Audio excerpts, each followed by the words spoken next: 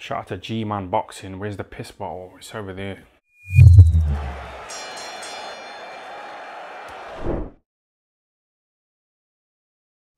At the time we're recording this, it's about 11 o'clock at night on a Sunday. So we're roughly 24 hours removed from Anthony Joshua versus Oleander Usyk. What a fight. I talked about it already, but it was a brilliant fight. I enjoyed it thoroughly. It was brilliant to watch. I enjoyed every minute. I was at the edge of my seat kind of thing. Even though there was no knockdowns, it was edge of your seat kind of a fight. But AJ has said in the aftermath that he is going to invoke the rematch clause. Now, me personally, I don't think he should, and I wonder was that spur of the moment, because it was very similar in the Andy Ruiz loss, where immediately after it was like straight into a rematch. Straight into a rematch. Just never mind it, straight into a rematch. And again, that time I kind of thought I would just reassess and try and improve on certain things. But having said that, when he announced the rematch was going to go ahead, I picked him. I picked Anthony Joshua instantly. You can go back and watch some of the old videos I have of that time. I was always saying AJ will win that rematch, because with the Ruiz fight, whilst it was a bad loss, and it was, AJ knew where he went wrong. He knew he could outbox Ruiz. He knew where his strengths were. All right, he knew he made mistakes. All right, now when he was able to go into the rematch and fix those mistakes, and he probably studied a bit of what Joseph Parker did against Andy Ruiz, he was able to go in, have success, and win. All right, that's good. That's fine. Didn't change his team. That's fine.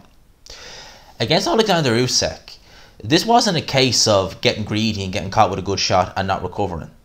This wasn't like that. This was AJ, from start to finish, really being outmatched. Derek Chisora had more success, different style, more success against Oleander Usyk than Anthony Joshua did. Usyk definitely early on against Chisora looked more uncomfy than he did against it. He never really looked uncomfy in there against Anthony Joshua. I don't think Anthony Joshua should take this rematch, because I don't see a way he can win this fight. Or he can win the rematch, I should say. With Andy Ruiz, it was different. I could look at it and think, do you know what? If he keeps it at range, if he moves around the ring, Andy Ruiz can't really cut the ring off too well. He's not got the quickest feet. He should be able to win that fight on points. Should be. With this, I was watching it again this morning, and I was looking at it, and I was just thinking, how does he win the rematch? Like, what does he...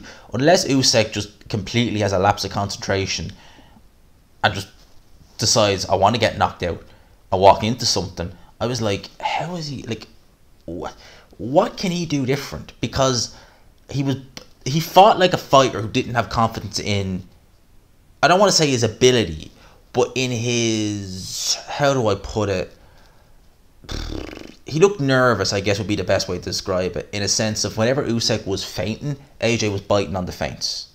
And that's what Usyk will keep doing. And that will drain you mentally. I said this before, people were having a go at me saying, feints will make it. Yeah, they will. Because you'll keep thinking, and you're using nervous energy, you're burning nervous energy then. So, that will still happen. If AJ puts it on Oleander Usyk, two things. Usyk is Usyk's a counter puncher. So Usyk will be thinking, okay, grand, I've got a target coming at me, I don't have to go looking for him. And second of all, AJ, how long can he keep up, a work rate? So if he's trying, really put it on Usyk and take it to him, if he can't get Usyk out of there and he burns a lot of energy, what happens then? And people saying now AJ's too light. Well, before it was too heavy, now he's too light. What is it? I think he's better off coming in at this weight than he would be, to pack on weight and decide, I need to be 250 again, because that's not going to help him. I don't believe win a rematch. I think what AJ needs to do to give himself the best chance, or if he fully intends on taking this rematch, would be to change his team up. If he can get an interim fight, take it against the mover, maybe like a Brian Jennings or someone like that, just to kind of get that kind. I know Brian Jennings is nothing like Oleander Usyk in terms of, he's nowhere near as good, but he will move, he can be awkward, he can be fiddly. So maybe someone like that, if he can get that fight. But in terms of his team, Rob McCracken, gotta go. I've been saying this for 2 years more. Gotta go. I think AJ, maybe the sentimental value of being in there with Rob McCracken, the fact that this guy brought him through the Olympics, stuff like that, that's all well and good, but I don't think AJ is improved under Rob McCracken. I don't see it. I don't see a major leap in AJ under Rob McCracken in terms of, this is where he was 5 years ago under Rob McCracken. This is where he is now. I kind of see it like that. Like, this is where he was then, this is where he is now. It's just kind of stagnated. So when I look at AJ, I just think if you could get a coach, if you want to stay in the UK, Shane McGuigan, be an excellent fit. Look what he's done to your mate, your stablemate, Lawrence Okoli. Look what he's done with him. He's done fantastic work with him. Shane McGuigan's an excellent coach. If you're looking abroad, there's plenty of different names. The name that comes to mind for me is Ronnie Shields. Ronnie Shields is an excellent trainer. He's trained heavyweights. You want a trainer who has experience with heavyweights as well. You don't want to just take a trainer. I saw a few people say, Dominic England, stuff like that. Like, yeah, he's not really got much experience with heavyweights now, to be fair. Obviously, Peter Fury is a name that springs to mind, but I just don't see that happening. Peter Fury does kind of come across like he'd like to, but I don't think he would. I think if he wants to ever salvage a relationship with Tyson and Tyson's side, he just wouldn't do it. AJ Usyk 2. I can't see how he wins that rematch. I personally don't think he should. And I'm wondering what Eddie Hearn is thinking. Is Eddie Hearn thinking, do I want to put him in Usyk with the rematch with Usyk? Or, because I've seen a few articles, I think Boxing Scene reported that AJ said, he'd be willing to fight Fury or Wilder, if he's no belt, if they have a belt. Would Eddie Hearn look at that, especially if Fury wins? So I remember saying this to Hatman the other night when we did a live together on Thursday night, that if Usyk wins convincingly to the point where AJ is like, there's no way I can say, oh, I got caught with a good shot right now. If it's just Usyk just all the way, would they think, we don't need that? Because what can we do differently? Will we just go and see if we can get the Fury fight? Because it's massive. That will still fill Wembley. Easily fill Wembley. You win, you get a WBC title, undisputed potentially with Usyk, or a Fury rematch. Big paydays. If you lose, you're a 2-time unified heavyweight champion of the world, and you've made an absolute rake of cash. I wouldn't be shocked. I wouldn't be shocked if that's what they do. But if AJ is keen on going down the road of rematching Usyk, changes need to happen. There's no two ways about it. Things in that team need to change.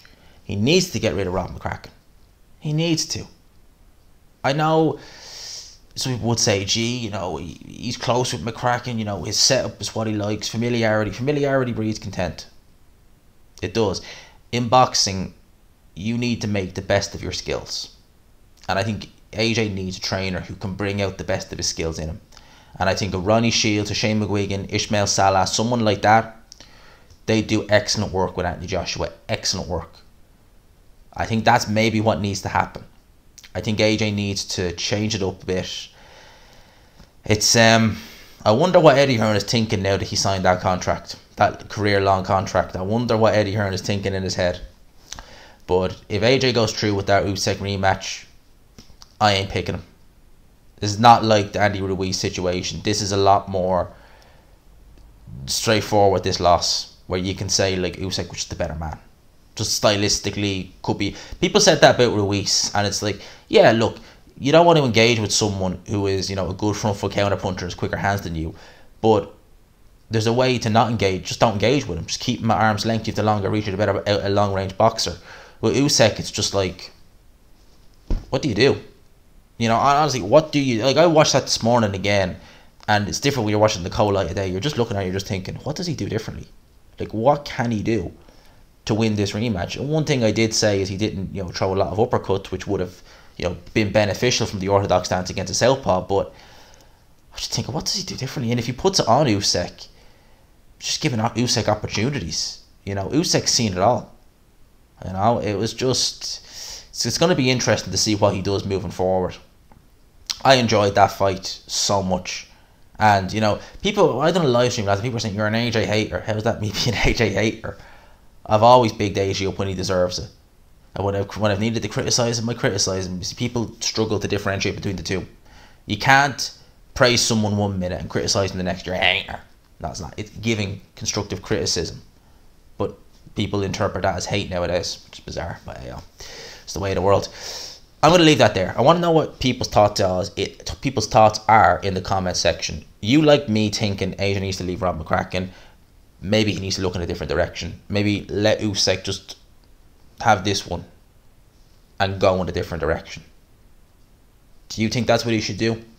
Let me know Let me know your thoughts in the comment section below. I hope you enjoyed this video. If you did, you could smash the old like button, subscribe if you haven't already, hit the notification bell. For now, lads and lassies, I'll talk to you. Peace.